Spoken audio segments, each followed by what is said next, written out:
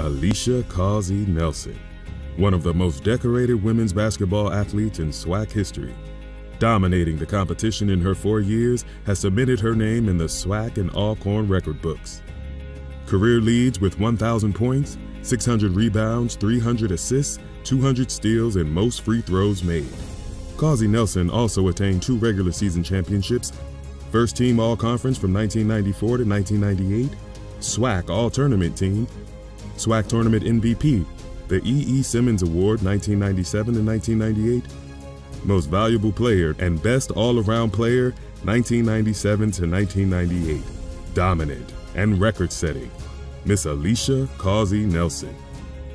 I feel amazing. It's just an honor for the committee and for people to see the hard work that I put into my craft and finally get recognized for it in front of my family, especially my son who now plays high school basketball, to see that if you do good and work hard, this is what can happen.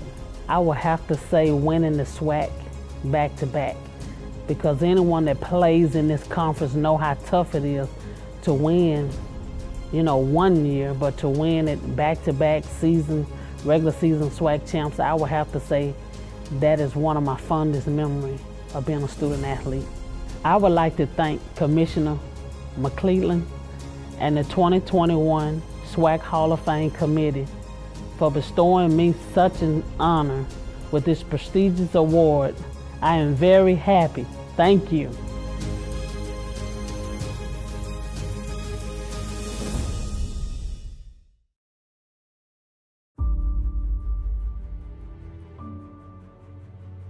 Bertram Lovell, the embodiment of excellence. Lovell has become the gold standard for track and field athletes and coaches across the nation. Lovell is a decorated sprinter and earned an All-American and All-Swac award. He is also a former Olympian and was a member of the Trinidad and Tobago 4x400 relay team in 1972 Summer Olympics held in Munich, Germany. Lovell also earned a bronze medal for his participation in the Caribbean Games hosted in Venezuela. Lovell's career as a coach may be considered even more impressive. Graduating from Grambling State in 1977, Lovell went on and is currently the head track and field coach for his alma mater, collecting 36 conference titles along with 36 Coach of the Year awards. Winning and excellence, Mr. Bertram Lovell. Giving all glory unto God, our Savior and Jesus Christ first, I feel very honored to become a member of the Swac Hall of Fame. It's once in a lifetime achievement that everyone is not able to accomplish. So again, I feel blessed. One of my biggest highlights is being a member of the Trinidad and Tobago Olympic team in Munich, Germany in 1972, and also representing my country, Trinidad and Tobago, at several national meets while being on the team. But one of my greatest highlights I'll always remember is the second Martin Luther King Games in Atlanta, Georgia, where we were the first university to be invited to such a meet, and the quartet of Joe Sincere, Rufus Nesbitt, Daniel Buffington, Danny Sutton, and myself finished third behind the U.S. #1 and #2 teams. And it's a record that stands up to this day, and I feel very pleased to have been a member of that quartet and representing Grambling State University at that meet. So again, I feel blessed being a member, to become a member, I should say, of the Big Four at Grambling State University. Thank you, Commissioner McClellan and the committee for bestowing this honor upon me. Once again, thank you.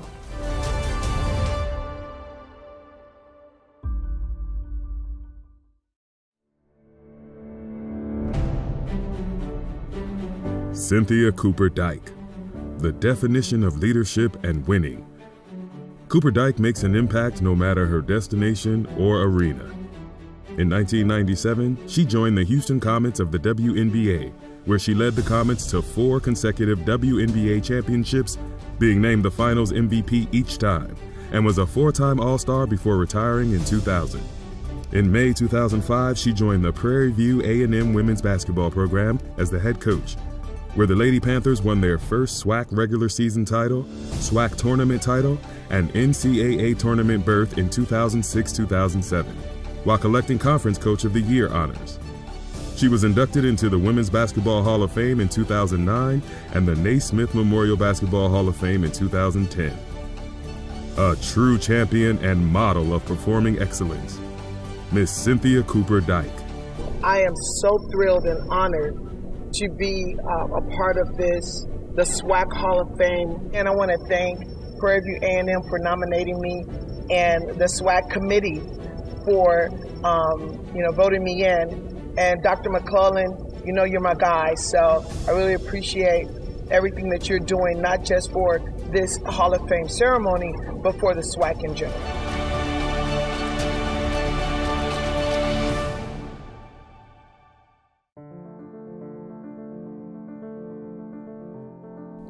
Dr. Dennis Thomas, Mid-Eastern Athletic Conference Commissioner. A legacy that has impacted countless individuals, Thomas has excelled in all aspects of life along with breaking barriers that have changed the course of history for Black college athletics. Thomas dominated at the offensive line position at Alcorn State University. Under Coach Marino the Godfather Chasm, he was part of the 1970 Swac championship team and was a 2-time Pittsburgh Courier All-American. In 1973, he surpassed the legendary Walter Payton for the Swac Offensive Most Valuable Player, making it the first and only time an offensive lineman had been awarded the honor. After his playing career, Dennis returned to his alma mater and became the youngest defensive coordinator in the league, and later served a short stint as head coach at South Carolina State University.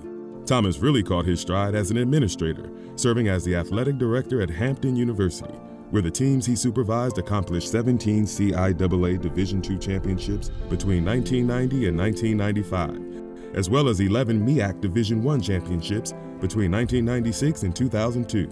Thomas then became commissioner of the Mid-Eastern Athletic Conference in 2002, changing the scope of the MEAC for the foreseeable future.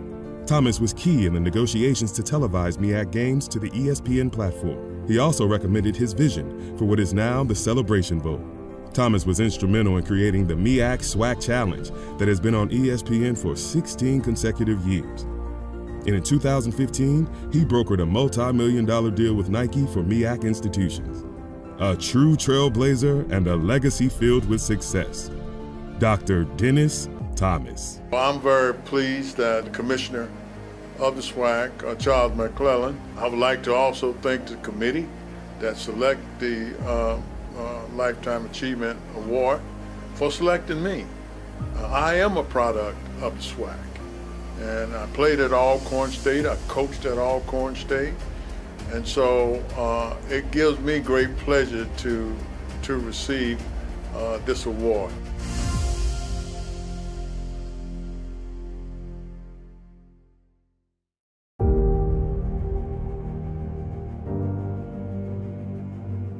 Earnest Holmes.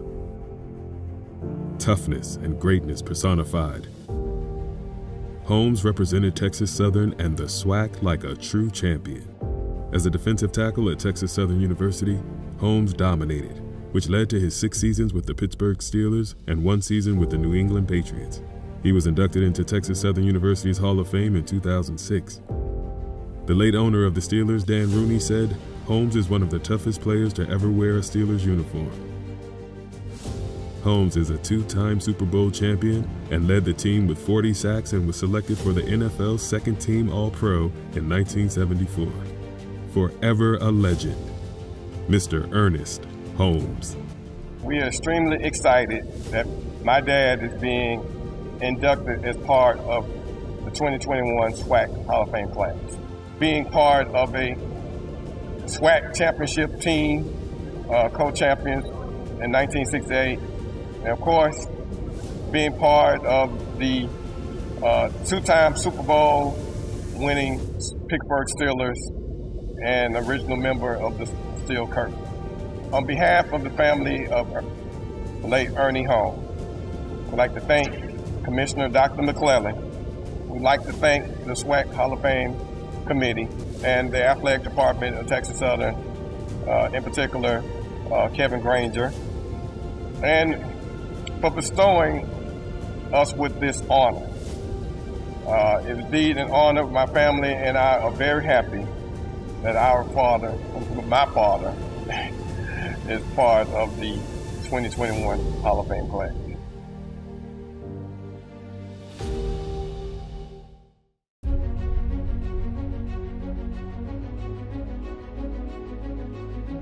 Marcus L. Mann.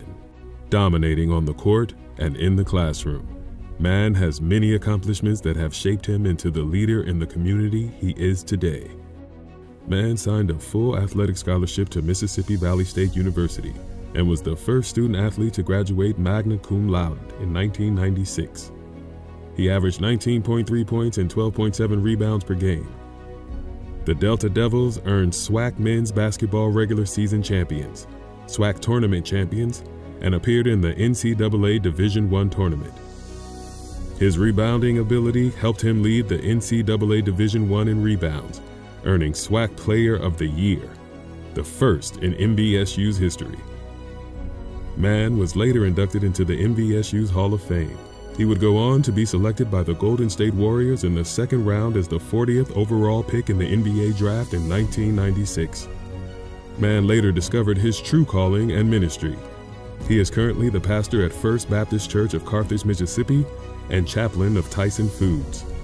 A leader on the court and in the community, Mr. Marcus L. Mann. I'm humbled, yet excited to be selected to be inducted into the Hall of Fame. Something I worked towards when I was in college at Mississippi Valley, and now to be recognized as one of the elite players in the conference, it's exciting and again, yet humbling.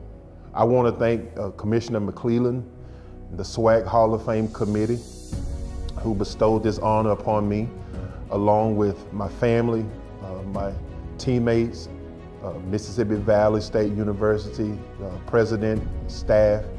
Most of all, again, I give all praises and all honor to God who gave me the gift to play this sport called basketball.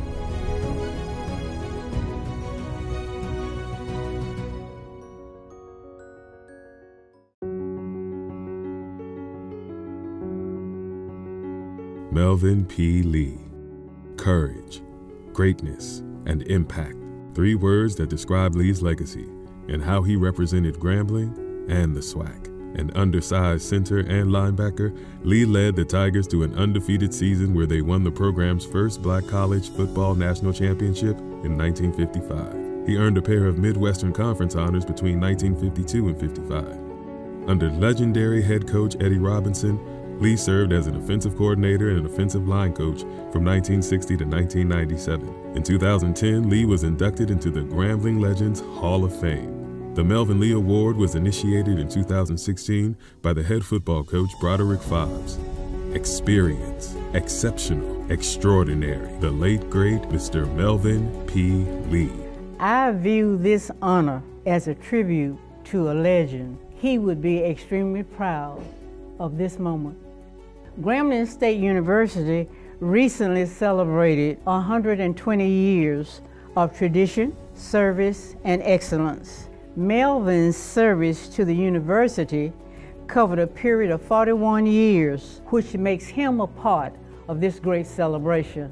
I'd like to share a quote that Coach Robinson made that says a lot about Melvin's career. It was the genius that helped make our wing T offense so effective and for so long. And he also stated, and I quote, "It would be impossible to describe how much Melvin Lee meant to me over these years." I think those 2 quotes from the late Eddie G. Robinson say so much about the man, Melvin Lee. Thank you, Commissioner McClellan, the 2021 Swac Hall of Fame Committee, for bestowing Melvin Lee with such an honor. I am very proud and happy to be a recipient on his behalf.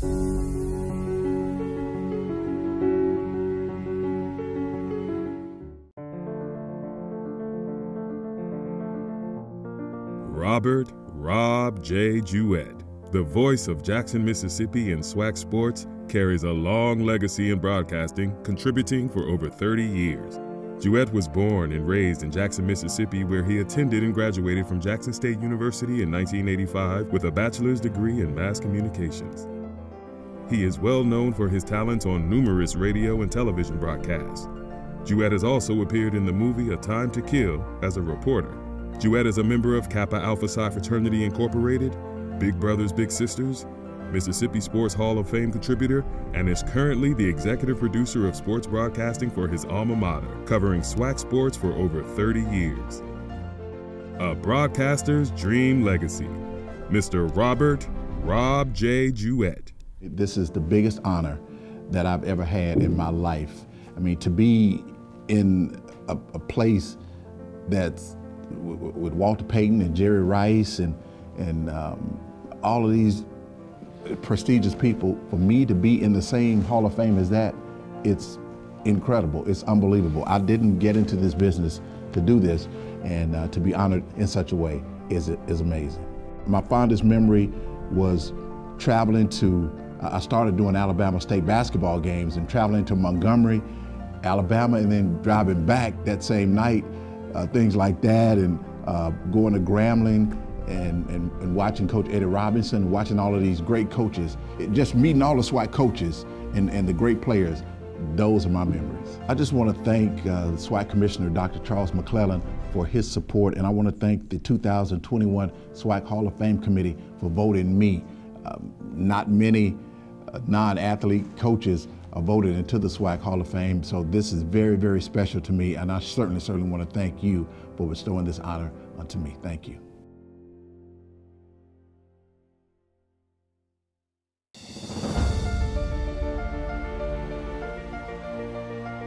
Willie Ray, an accomplished individual at every level. Ray was part of the championship team winning the SWAC title and Black National Championship in 1969. He earned first team All-SWAC as a punter, along with being named an All-National Association of Intercollegiate Athletics NAIA punter with the best punting average of 43.6 yards per punt. Ray graduated from Alcorn State in 1970. After college, Ray held many distinctions. He served as the head coach for the boys and girls track and field team from 1971 to 1972, an Oscar Martin Memorial Trophy Award recipient in 1971, Alabama State Champion Track and Field Junior High Boys Title 1972, Alabama State Junior High Boys Championship 1978, and Birmingham City Schools Boys and Girls Track and Field Coach of the Year 1989. Ray also received a Professionals Community Honors Award and recognition in Alcorn State's Hall of Fame in 2007. Ray served his community well as an assistant principal position before retiring at Inslee High School in 2006. Driven, accomplished, successful, Mr. Willie Ray. I want to thank you guys so much for being here to share this special occasion. And my heart is so full of joy. The Orange Blossom Classic was a very, very special game for us. And Florida A&M was selected to win that classic. To be honest with you, we were sitting there, I mean, we little green guys, you know, we from the country. We were shaking. We were nervous. We had never played in front of 6,000 to 8,000 people before. But when that ball was kicked off, it was a horse of a different color.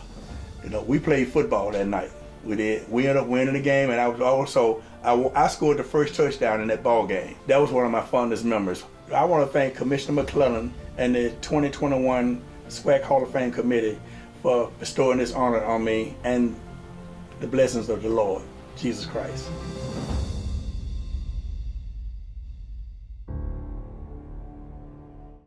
In 1920, an athletic league was formed and slowly became one of the leading sports associations in the world of collegiate athletics, the Southwestern Athletic Conference. Today, the SWAC is looking towards the next century, growing, supporting, and transforming our intercollegiate sports activities for student athletes and promoting academic excellence. Each SWAC member institution represents a high level of integrity and sportsmanship.